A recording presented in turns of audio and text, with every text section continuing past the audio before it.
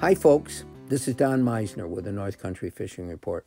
We've had some wonderful fishing stories from the area. You know, I've given you my own story from the Oswegatchie River, but we've had some mild weather after the severe storms that we had a week ago, and it's allowed people to get out on the St. Lawrence without all the rough weather. You know, if you're a Bass Pro fisherman, you can handle the rough winds and so forth because it's part of your life every day. But for those of us that want to go out and enjoy fishing, it makes it nice when we don't have the rough weather to fish and to compete with. But the thing that I wanted to talk about today is one of the things that stands out so much to me, and that is using braided line.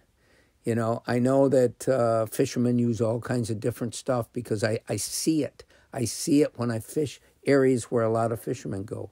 I see a lot of line that's left in the water that they break off and that drifts down and you tangle in the line.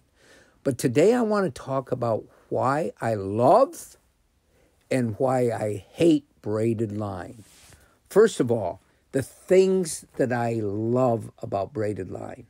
Number one, you can feel everything. It's fantastic. You can just feel every tiny little tap on the line because it doesn't stretch.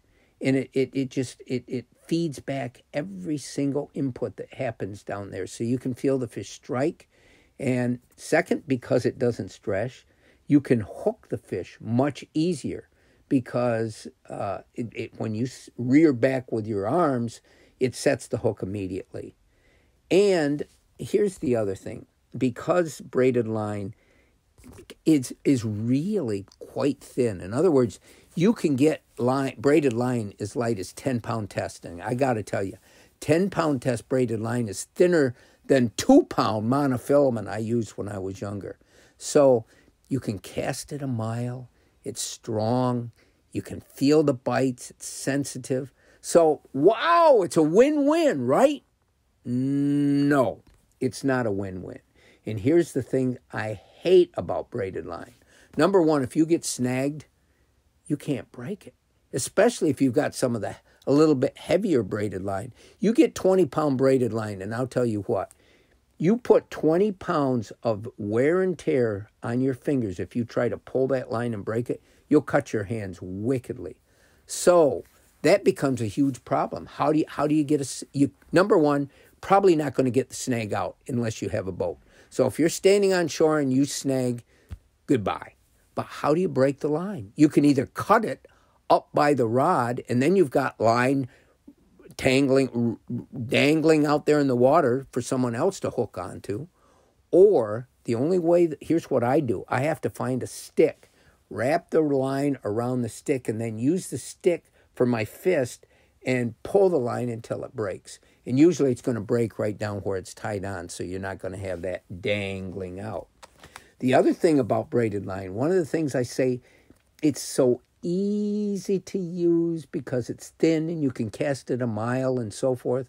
Well, that easy to use thinness, and braided line tends to be very, very soft and pliable. And so anything can cause tangles that are unbelievable. I'll tell you what, you get a tangle with braided line and you better either cut it off or you better be willing to spend a lot of time trying to get all the little tangles out.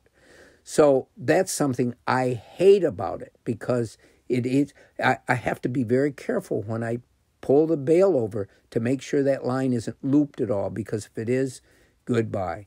And finally, I found that, yeah, it's really thin and nice and it's strong and so forth, but if you tie a knot in it and you tie your lure directly to the braided line, I have lost so many lures fishing the Grass River in the summer because I'll hook a fish and they'll break it off immediately. And yet you take it between your hands and try to pull it and break it, you can't do it. So what happens is that line, braided line, is easily abraded. It's called braided line because it's braided together, but it's not very abrasion resistant. It really abrades easily. In other words, it scrapes and cuts and so forth. And so I recommend if you're using it, you got to have something the last few inches where you tie your lure on, whether it's fluorocarbon line or something. And then the knot itself tends to be pretty good with braided line, but don't tie it directly to the lure, because unless you want to retie constantly, it's going to become frayed and it's going to break off very easily. Until next time, folks, this is Don Meisner with the North Country Fishing Report.